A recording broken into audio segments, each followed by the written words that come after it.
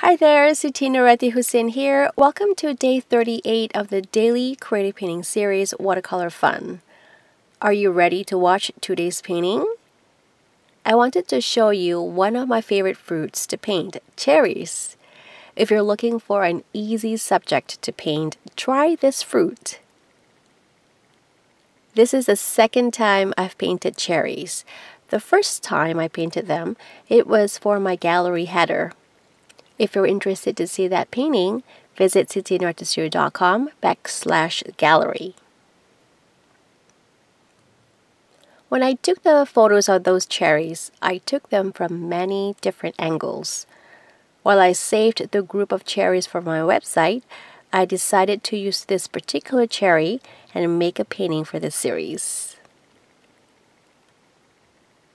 Since this is the second time I painted cherries, I'm quite familiar with the paints I used the first time. But even though this was my second attempt to paint cherries, I was quite nervous. I kept wondering if I could produce the same colors as I did the first time, but I put my fears aside and just started painting. This particular cherry caught my eye due to its interesting color composition. It's not just pink, but a gradient of pink.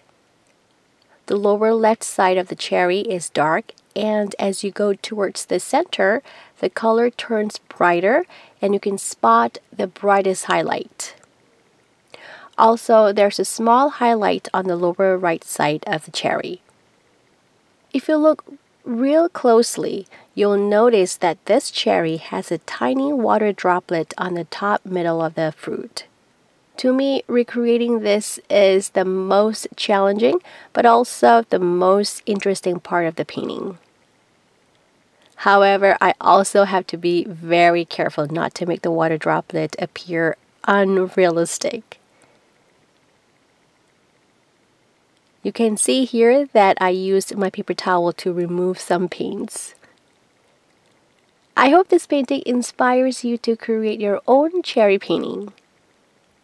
If you're interested in purchasing this original painting, it's available now at sitinuriatistudio.com. Just click the link in the description below to find out more about this painting. I hope you enjoyed this video. Stop by tomorrow to see my next painting in the series. Thanks so much for watching Siti Nuriati Studio.